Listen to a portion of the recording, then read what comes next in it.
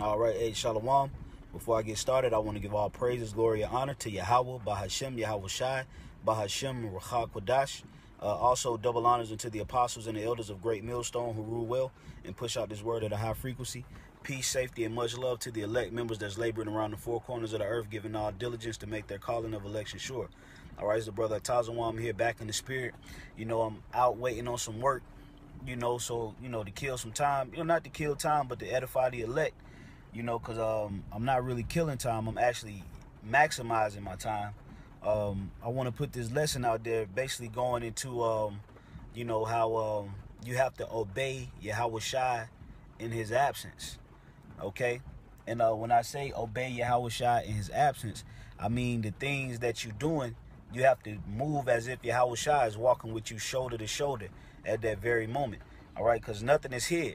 All right, the Lord sees everything. He beholding all the good and the evil that goes on in the earth.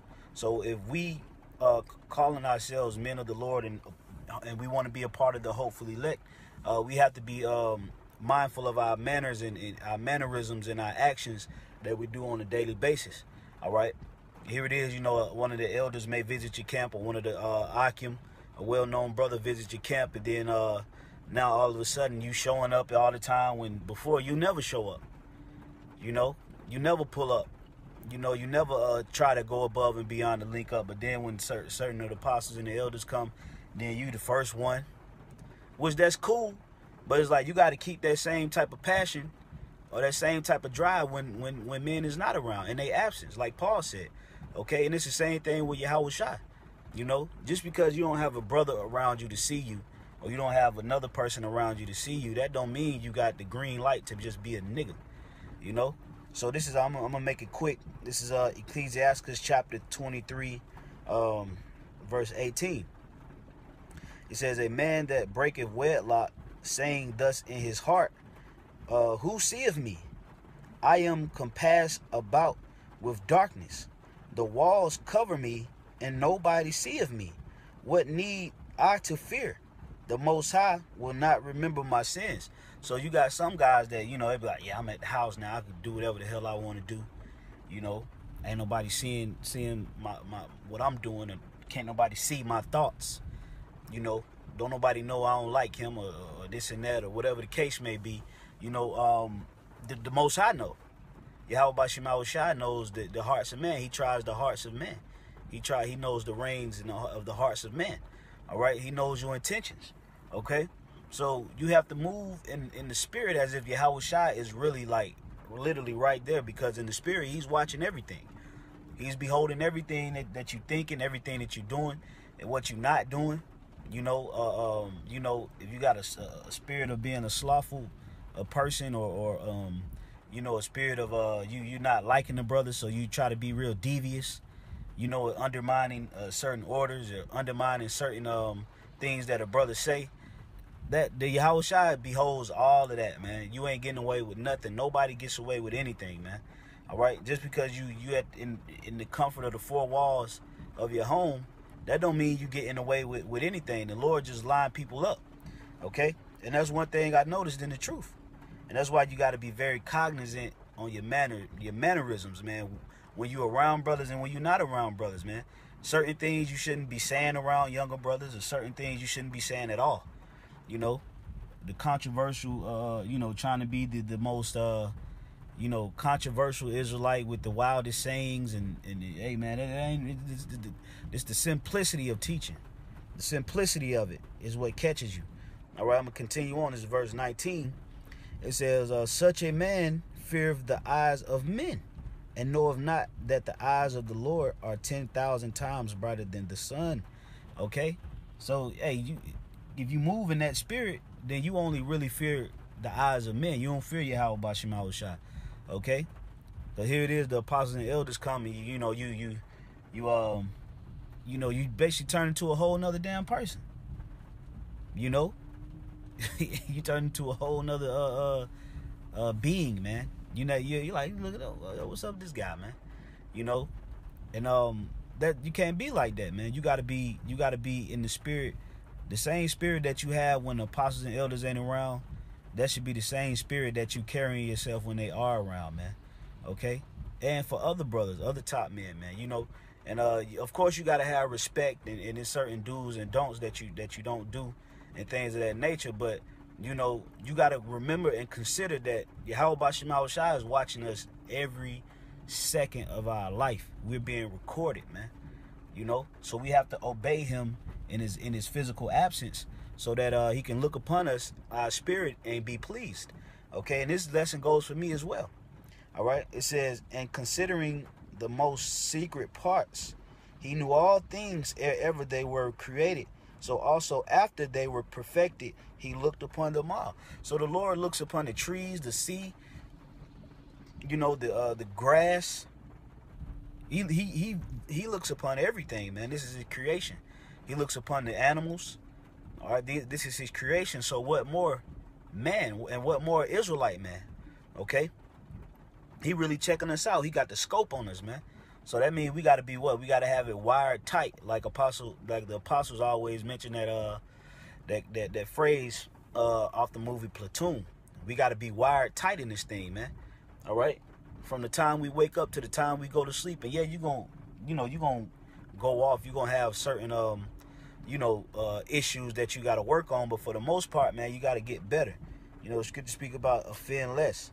Okay, now I'm gonna get a couple of more precepts in in the scriptures, man. I'm gonna go to Philippians. Bear with me 1 second. Go to the book of Philippians here.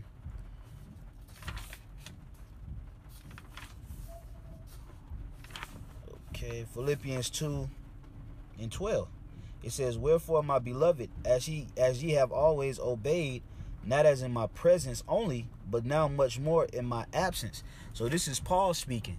And he was saying, look, you have obeyed in my presence, but you got to obey in my absence.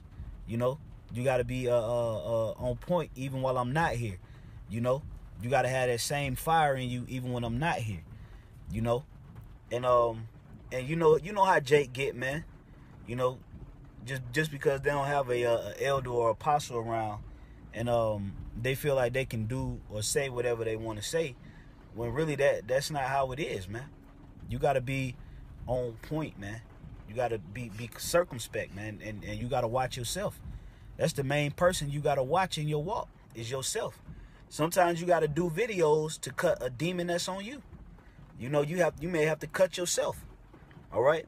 I've done videos exhorting that pertain to me before, and that's just how it go. But you got to stay on yourself. You got to be mindful of obedience and what it takes to be an obedient child. And that means what? An obedient child is not always obedient when the parent is around. What makes them obedient is what they do when the parent is not around. And they get a good report from another teacher or another person that, yeah, this man right here, he's a good guy. All right?